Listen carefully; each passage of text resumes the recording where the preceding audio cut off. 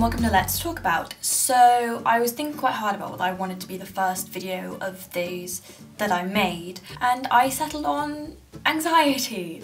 One of the reasons I want to do this is because on Monday, on the 10th, it was Mental Health Awareness Day, so I kind of thought it was appropriate. So in my intro video to this little series, it's linked down below if you haven't seen it, I mentioned how I would take a general topic to start with, and then in my video I would actually explain more of a specific question and talk about more in depth. Because when I was thinking about talking about anxiety, I wrote down an awful lot because I have suffered with anxiety extensively. So this video is how my anxiety has influenced me as a person.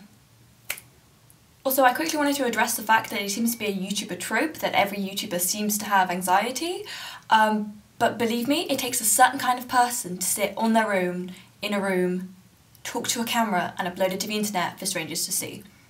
Like a really certain kind of person. So it really doesn't surprise me that there are a lot of YouTubers who do deal with anxiety. And then also who talk about it on their channels, because it's so much easier. It's weird how it's so much easier to talk about things like this to people who you do not know than to your friends or to your family. I'm mainly flagging it up in case of any young impressionable viewers who seem to think that, oh, every YouTuber has anxiety, it's cool if I have it too. Believe me, you do not want to have anxiety. It's the worst thing. It's just really not great. So, about me. I guess there's no point I could ever tell you that I developed anxiety or anything. I never became anxious. I just genuinely have always been this way. And the problem is, when I was younger, I didn't understand what it was.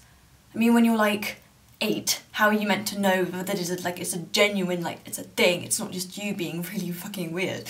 Well, I was a weird kid anyway, but that's not the point. Like, I remember things like if I would go to a sports match and I would have to be dressed differently than everyone else, I would walk to school holding my letter, reading it over and over and over again, checking that I was completely right, checking the day was right, checking the time was right, checking I was no way that somebody could tell me I've done something wrong and that I look stupid or embarrass me. Because I guess being singled out by something like that is genuinely one of my biggest fears. It scares the shit out of me, and still does. I feel like that weird fear of being singled out for doing something wrong is, I guess, one of the reasons I as a person I am a massive perfectionist. I can be obsessively perfect about things, and I think that was just from honest fear of doing something completely wrong or doing something I shouldn't have done, but never something that I shouldn't have done maliciously or anything, because I mean, if you're going to do it maliciously, you know that you're doing something wrong. I was just terrified of doing something wrong that I didn't even realise. One of my earliest memories that I can remember is when we were on a family holiday in Spain somewhere. I don't think my younger brother was actually born,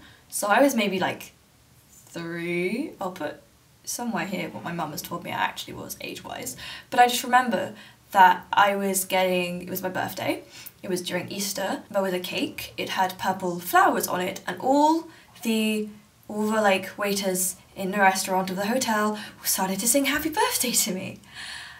And that, I think, is the root of every single anxious I genuinely think that is the root of all my anxiety.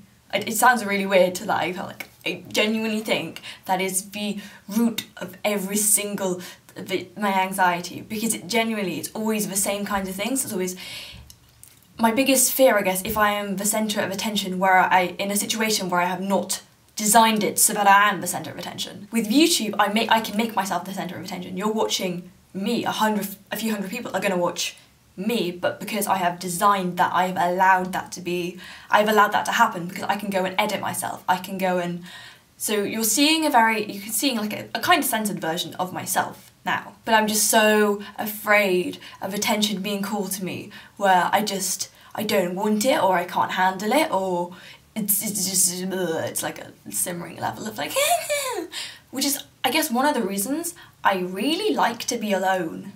I really enjoy being alone. I mean, I'm a fucking YouTuber, I have to spend a lot of time alone as it is, but I really do enjoy it, and I think it's because I'm so calm. And I know there are people who really hate being alone, people who are so scared of being lonely, but the thing is, I know that I'm not being lonely, I'm just I like to be alone. It's my choice to be alone. Loneliness isn't necessarily your choice.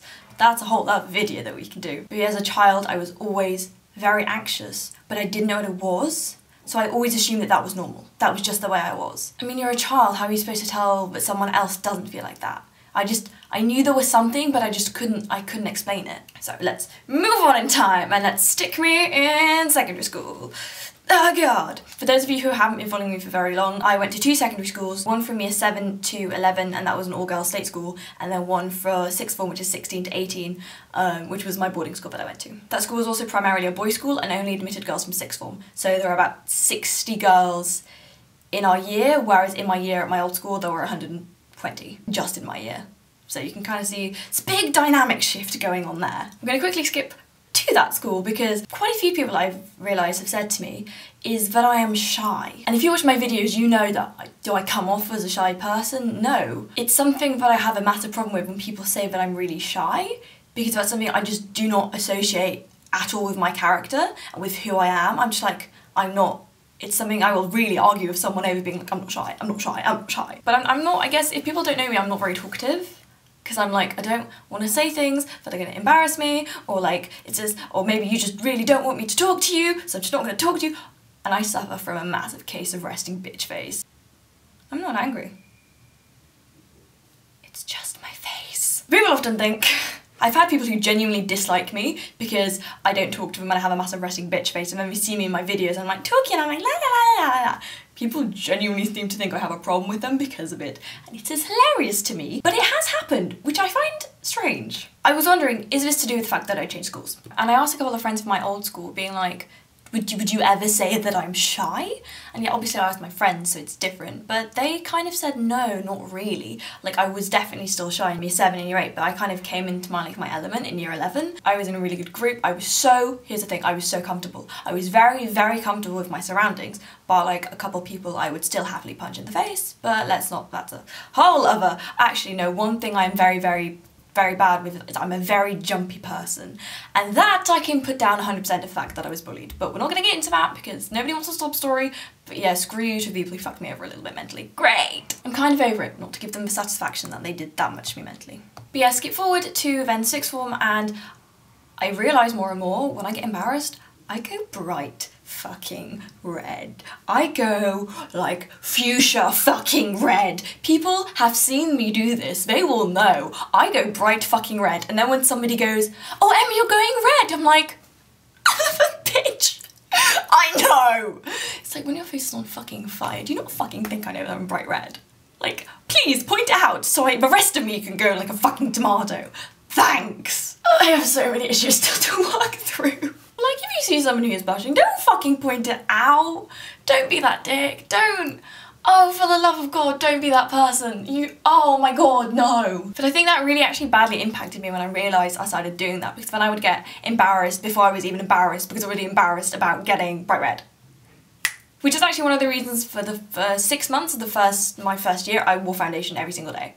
Because I was just like terrified. I was like, boys, scared, boys. It was kind of also during year 11 and the last couple of years that I've been watching a lot more YouTubers who talk about like mental health, who talk about sex, who talk about relationships, who talk about that. Like Hannah Witten is one of my favourite YouTubers, just as an example. But like people who don't just make sketches, and like this is also where you can see my channel life crisis is starting to simmer. I'm like, ooh, I want to make those kind of videos. Ah. But I started watching more videos and I started understanding that I am genuinely not the only person who A, feels like this, and B, it's not something that is just who I am. It's something that's yeah. But I feel like that because I knew I wasn't like, it's because I knew I just wasn't crazy, but I knew other people dealing with it, for dealing exactly with the same things that I was having to deal with. It actually helped me cope so much, because I knew I wasn't just fucking weird and that there wasn't just something fundamentally wrong with me. It was an actual thing. And I feel like the moment you know what is kind of, in inverted commas, wrong with you, you can just process it a lot better, and it's a lot better for you to have that comfort of going, if someone goes, what the hell is wrong with you? Like, anxiety, big flashing, because the amount of times before I'd had people just say, oh, just act normal. I'm like, what is act normal? What is that? Which is then when I meet people who are so obviously not anxious, I'm like, how do you do the thing? My biggest fear is that someone is going to comment on this video and say, oh, you don't have anxiety for XYZ, you're making it up for views, you're making it up for attention. That is a fear that goes the way into my chest. The idea of people invalidating what you really do feel and what like you think is such a huge issue for you by saying, oh, you don't have this because I have it worse or something like that. It's like, fuck people who do, It's just not fair to have somebody invalidate your feelings, especially when it's like, meh. The words are not coming out anymore. Also, you clocked on to how quickly I've started speaking. Like, ugh. But mainly I think because at this age I've started like, I really started looking into it. I started understanding it more. I started like realising there were other people out there. And the thing is, I started talking to people. I started talking to people who I knew. I started talking to people, my friends. It's so nice when you like, people go, yeah, I have that too. And even if it's like, yeah, I have that sometimes too. Or people go like, I have that all the time. I get you. It's so comforting and it's so nice. If you're struggling with anxiety or you're just anxious, just talk to people. It's fucking terrifying. It's fucking terrifying talking to people, but it will make you feel so much better. Believe me, I wish I'd done it so much earlier. I hope that was coherent. So, like, where am I at anxious-wise now? I mean, I just started university. This has been... it has been hard. But what actually got me thinking about this as well, one of the reasons I really wanted to talk specifically about anxiety was Chris and I were having a conversation about had we at any point fundamentally changed who each other is. Like, I didn't know what to say if he had or not, I just didn't know. But I was thinking about it and I realised, because he is a very social person, he is ridiculously social. I'm like, how do you do that? And I guess I started doing the thing where when you force yourself into a social situation you do not want to be in. I have been in so many social situations for the last couple of weeks. I've just been like, no, do not want to be here, no. But it's been the best fucking thing for me. It has been the best thing to turn up to things that I don't want to go to. I mean, turn up and like speak to people that I don't really want to speak to, but I'm like, I should probably fucking speak to someone. Because when you do that, it calms you down. Obviously you're running through the worst case scenario, but even just, it's a lot of this stupid stuff that people probably like think, Emma, that's how, would you not just do that? It's like just speaking to somebody outside a seminar, just speaking to somebody outside lecture, just speaking to someone new instead of hiding in my phone is a really big deal for me. I like going to like some events that societies have organised, and even if I haven't had anyone to go with, I have still gone and I've had a good time. That to me, like 2 years ago, is like no. Still to me now, it's like no, I'm still being dragged by myself to go do it. I guess it's about coping. I'm still kind of coping. I mean, I'm coping, but I'm working on it. And I think it's getting a lot better. My camera just decided to die on me, so I'm gonna have to wrap it up here. One thing I have done in terms of my anxiety journey is I've actually like made a pledge to myself that I will go see a counsellor and I will go talk to a professional about it. And I'm just trying to wonder now why it's taken me 18 years to come to that conclusion. Like, I could have done it at my last school, I could have done it at the school before that, I just never did. And I can understand why, because I've just been doing it, why it can be terrifying to go and ask for help and to like go and actually see someone about the issues you have. It can just be very difficult to understand if you haven't been there yourself. One thing I realised I completely forgot to tell you about was that I had a lot of panic attacks, and I suffer from panic attacks. On my old school, it was one of the worst things that literally could happen to me. There was 1 week, I think, where I had like almost one in every single lesson, and at that point I was kind of made to go see a counsellor, but once I like stopped having panic attacks on the regular, they kind of, once it became less noticeable, they kind of just stopped needing me to see people. But that is a lot better than it used to be, because I'm just, I don't know, I've just part of growing up, maybe? I don't know. But yeah, when I was little I didn't understand what was going on, then I started learning it, now I know, and now I'm actually for the first time going to go and get some help.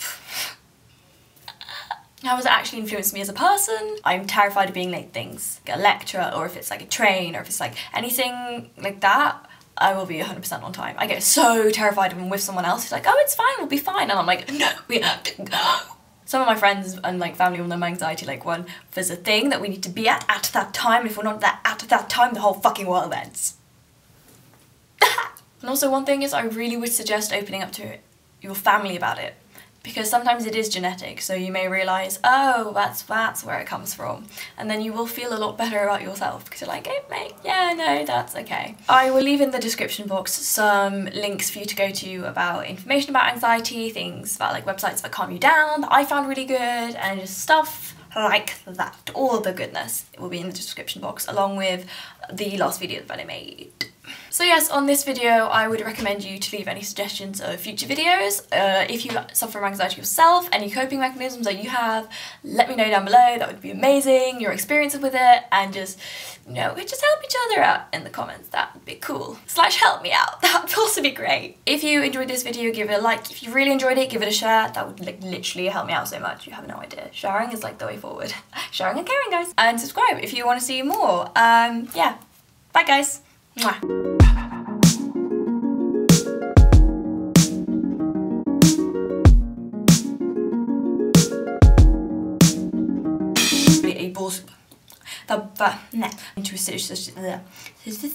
I am aware of how atrocious the lighting in this video is. Let's just not talk about it.